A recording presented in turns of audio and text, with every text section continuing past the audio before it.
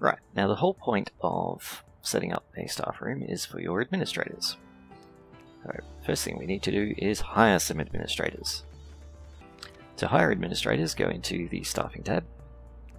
Obviously we have no staff of any variety right now. And to hire people you need to switch to the applicants screen. Now it's worth talking about how to hire staff in general. And I have covered this in one of my Let's Plays, but I'll cover it again as part of the tutorial. Staff have different skill ratings, and they have different costs. If we look just at administrators by filtering, we can see that this person costs $28 an hour, this one costs $19.50, $7.50, and so on.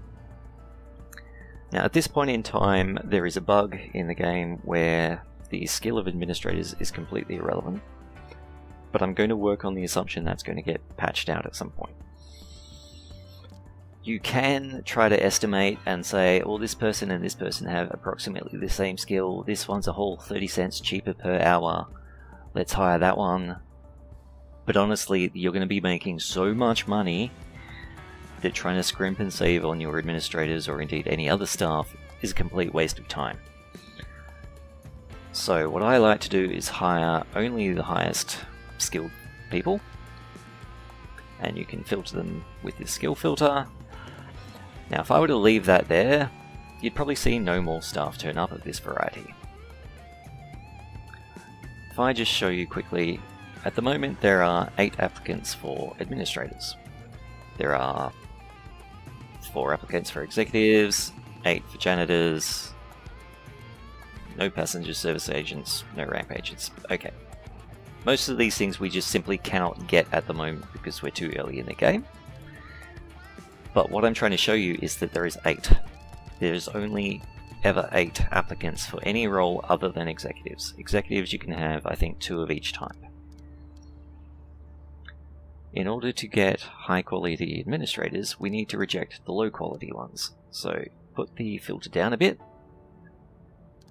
reject all these, leave the game on fast mode, keep rejecting any low ones that turn up.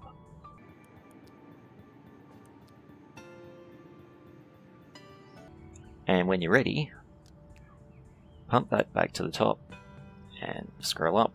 You can see that we've got a high quality person here. Now I haven't left this running long enough to really demonstrate the fact, but if you just keep rejecting all the low quality ones for a few minutes, you'll end up with 8 high quality staff members of that given type available to hire all at once.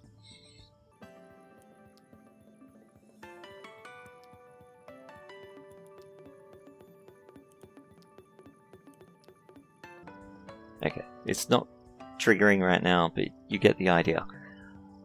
If you want to see it in full demonstration, go and check my Let's Play.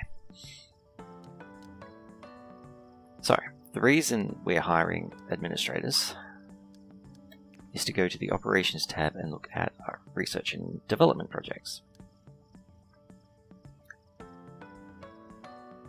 At the moment it says we have 3 available administrators. That's 3 people I hired. We can click here to start a new project, and it's telling us we should pick the commercial license project. So we'll do that, and we'll start the project. It takes us back to this screen, and at the moment, no one's doing that task. I have to assign at least 2 staff, and by staff I mean administrators, and you can see it's ticking up.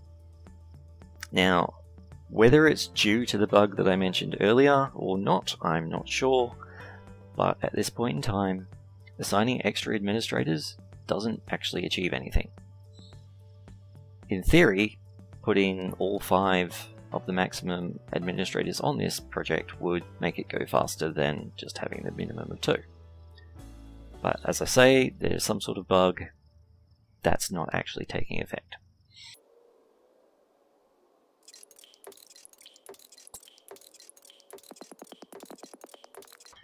I'm just reading the little tutorial step here. Make sure all admins has an office desk to work on. We'll leave the quality of the English unspoken. they don't need a desk.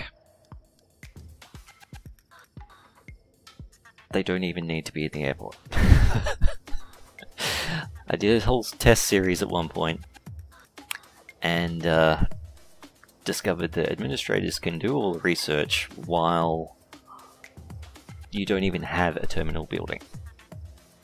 You can start your game at the very beginning, go straight into hiring people, pick your staff, go straight into operations, pick a project, assign people to it.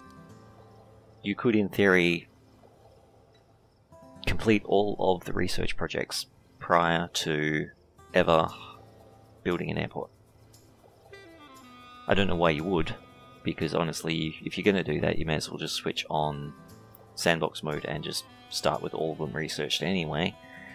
But hey, it's a thing you could do if you choose to. On to our next task.